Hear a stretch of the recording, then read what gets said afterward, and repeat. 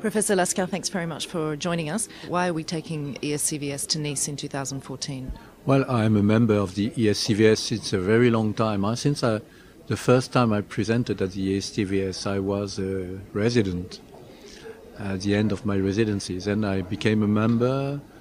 Then progressively I became the French representative, then part of the executive committee, then for several years the treasurer of the society. So I'm very close to the organization and the committee of the ESCVS. Mm-hmm. And what is it about Nice that you think will make it such an attractive destination for people to attend in 2014? Well, in fact, Thierry Folliger and I wanted to make it in France, and the main thing is to find a place where it is easy to go. And Nice is the second airport in France. You can come from anywhere you want. All places in Europe have flights going to Nice directly, and it makes it very easy for the people to go there. And the second reason is the convention center, which is very convenient.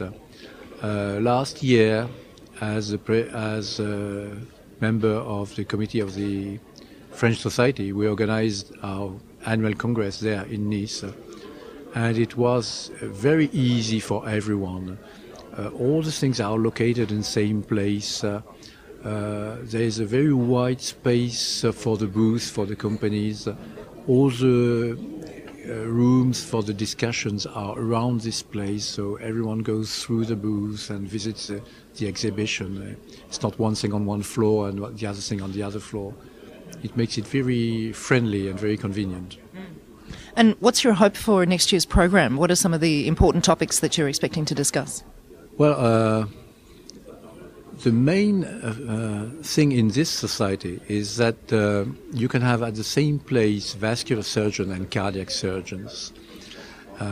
Some of us do vascular and cardiac surgery, but there are a lot of surgeons who do either cardiac surgery, either vascular surgery.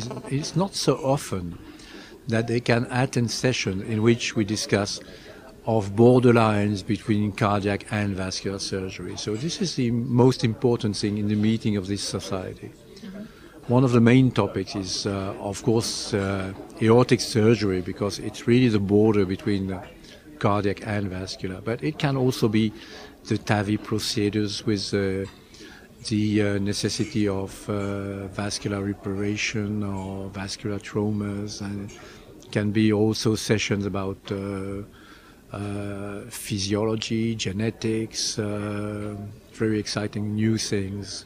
Mm-hmm.